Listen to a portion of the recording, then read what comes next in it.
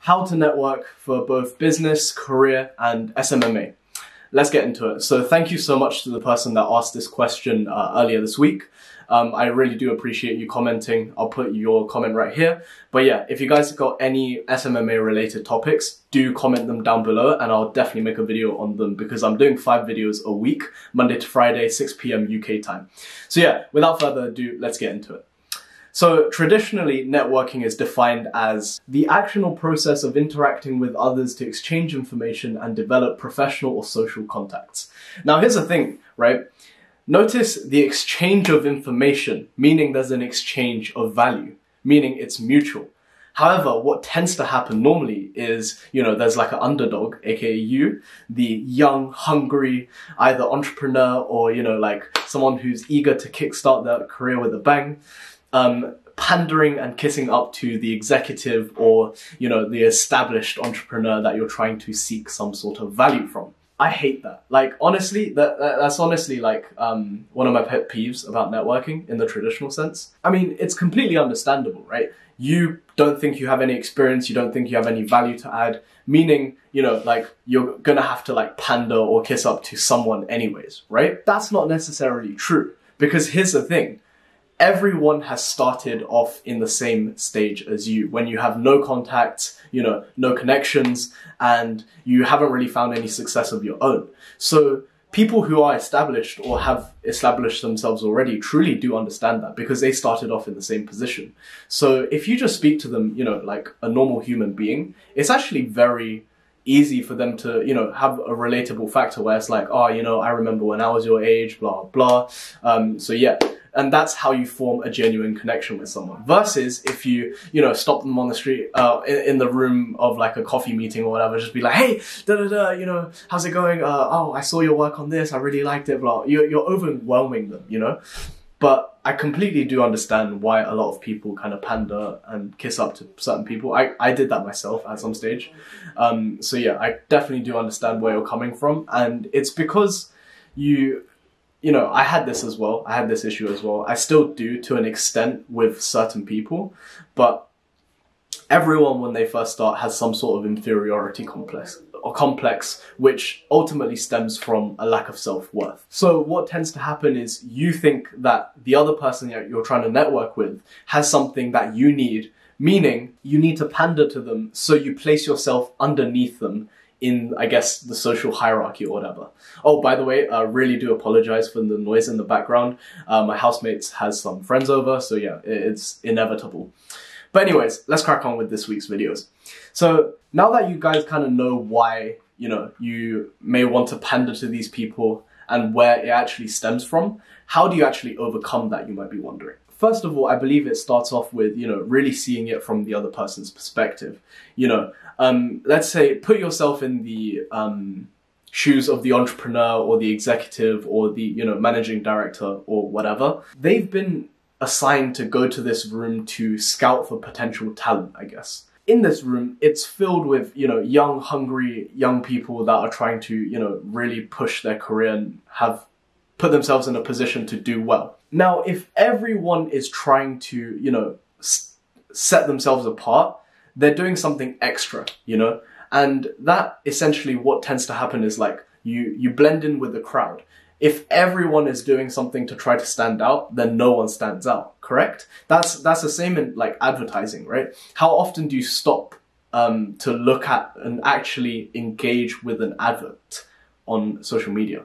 Rarely. But then the times that you do engage, why? It's because, they truly did stand themselves apart. And if you noticed, most of the ads you engage with on social media don't actually look like traditional social media ads, which is why like a lot of marketing agencies are winning amazing results for their clients because they're just smashing it out of the park with, unorthodox ads where people don't really notice their ads, but treat it more as like a friend's post or, a post from one of their influencers, let's say, from like a meme page or something like that. But you kind of get the point. I'm rambling a little bit, so let me just get back to the main point. My favorite way to think about this is actually from like almost like a biblical quote, and it's the Matthew effect.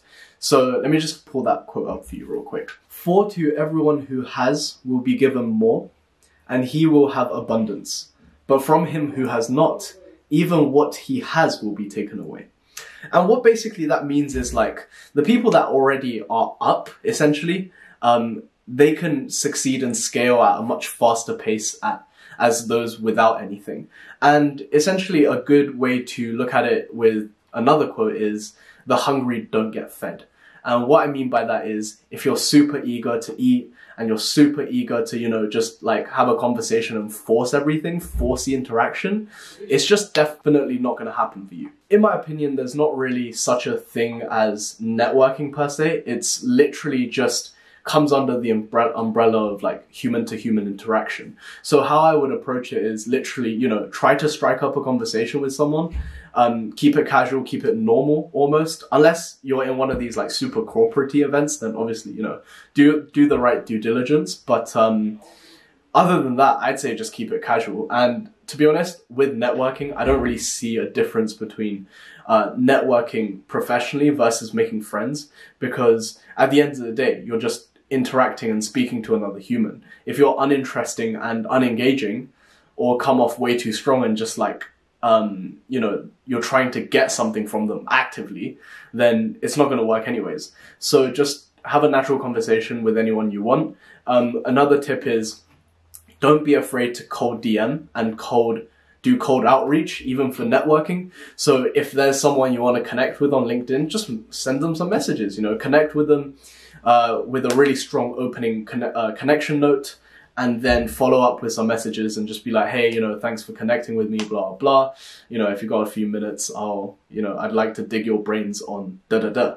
And, you know, most of the time, a lot of business professionals will actually be really happy to see, you know, like a younger version of themselves, essentially, coming to them, asking for them for advice, because you'll have to realize a lot of people who work in these executive positions don't have anyone reaching out to them, asking for them for advice. So, you know, by you doing that, it might actually even make their day. Because I know for a fact that when people DM me questions on Instagram regarding not only SMMA, you know, life in general, student life, anything, literally, like, I feel so honored because, you know, they value my time enough and my, you know, knowledge and experience enough to actually reach out to me. And a lot of the time, that's not going to be easy or comfortable for most people, especially when we're in a day and age where it's like, you know, you're seen as desperate or whatever if you message someone 2 times in a row. I don't know if that still applies at my age, but, you know, like silly little things like that, which just blows my mind. So yeah, definitely don't be afraid to do cold outreach. Even if you want to send cold emails, I think that's a fantastic way to go. I think one of the best ways to seek employment is literally not to message the HR director of any company, but just go straight to, you know, if you want a marketing job, just ask the marketing director, like, hey man, you know, I really like the company culture of XYZ company, and, you know, I think I would bring to the table this, and I'm really, really hardworking, and list some soft skills or whatever, and then just be like, do you guys have any like internship spots available? Obviously, there's a right way and a wrong way to ask that. Like, you don't try to ask it for the, on the first message, but you know, if you guys have like a brief exchange, just be like, oh, do you guys have any spots? Kind of like, you know, slip it in the conversation. Don't just be like, hey, you know, can I have a job? Because you'll never get a job that way, you know? That just doesn't seem too human. So yeah, I hope you guys enjoyed the tips I've given on networking, and I will see you guys in the next video. Bye guys.